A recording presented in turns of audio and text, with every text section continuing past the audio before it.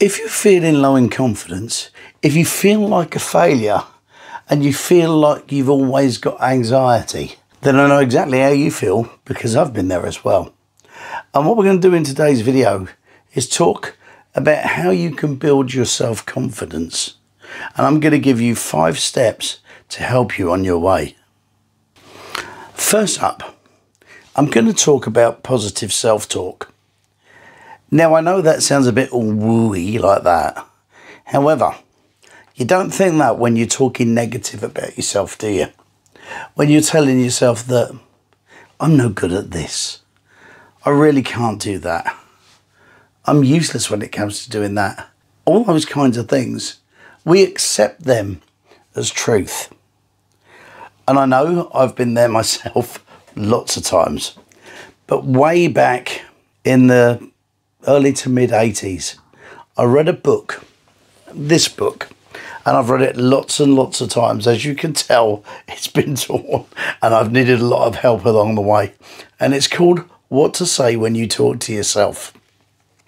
And basically, what it does is it explains to you why you talk to yourself in the way you do and how you can change things to help your self-talk act in your favour. I know I used to say things like, I'm charismatic, I'm very confident, I'm a visionary, I see things as they can be, not as they are. And all those types of things, you can build up a little database if you like. I used to write them down on cards and keep them in my pocket.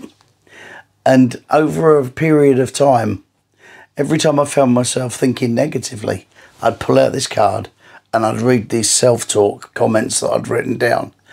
And over a period of time, I started to feel better about myself. Do I go backwards? Of course I do. I'm just human like everybody else. But what I found with self-talk was that over time, it helped me to give me a shield, if you like, from all the negativity, especially from myself. Because if there's ever anyone who can take me down, it's myself. When you start to run yourself down when there's no need to, it's a real hard battle to get back together. But if you can develop self-talk to a level where you can start to make yourself feel better about yourself, you're on your way. Secondly, set yourself achievable goals. And what I mean by achievable goals is you may have a big goal. You can break down those bits into the smallest chunk. And when you've got the smallest chunk done, you get a feeling of accomplishment that helps you towards the next bit. So what am I saying? Well, just imagine you wanted to write a book. And this book had to have 100,000 words in it. And you had to work out how long you were going to take to do that. And so you broke it down and you said, well, I want to get it done in 6 months, which is 26 weeks. Now, if I could write 5,000 words a week, that takes it to 20 weeks. Because I know that along the way, I'm going to need to do a little bit of research. I'm going to get writer's block. And so if you break it down, you can do that. If I do 5 days a week writing, that's 1,000 words a day. And then you sit down and you start. And that's how you can accomplish a bigger goal, by breaking it down into little pieces and then working your way forward as you go. The third way is to practice self-care. Now, what do I mean when I talk about self-care? Well, I can honestly say that I'm not the best in the world at this one. It's about eating right. Not filling yourself full of sweets and fizzy drinks all the time. Something that I struggle with that one. Getting out and having a walk every day. Getting a bit of exercise. Exercise helps you. If you're out walking, your breathing will get better. Going to bed at a sensible time, sleeping properly, all contribute to self-care and making yourself feel better. If you've got yourself a balanced diet, your health will improve, and that will help you feel better about yourself as well. Because there's no doubt, if you're sitting in front of the telly at night time, eating a bag of sweets.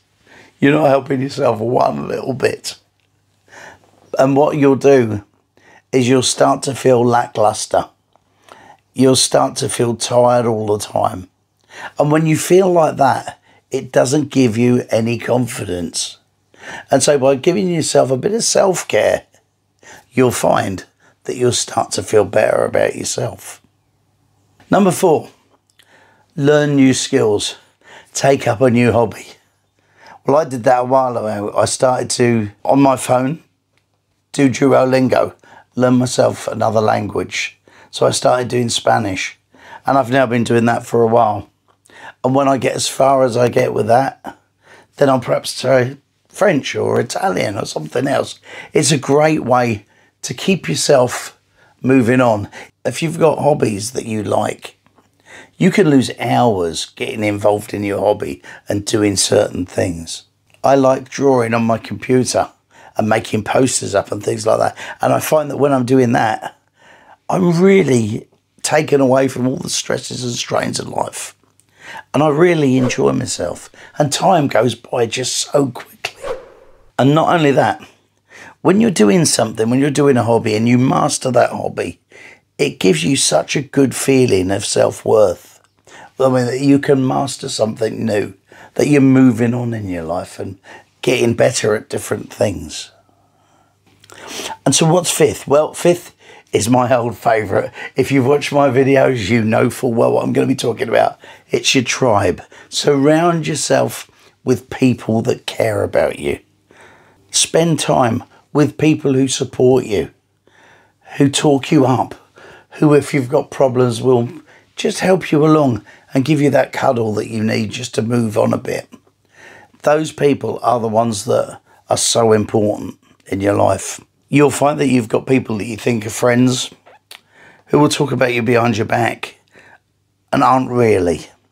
But when you find your tribe, they'll be the ones who, if you're writing that book, will egg you on to see how you're getting on with it. If you're deciding to run a marathon, they'll be your supporters. Some of them will run with you. Those things, so you've got 5 things there. Positive self-talk, setting achievable goals on things that you know you can break down and actually do.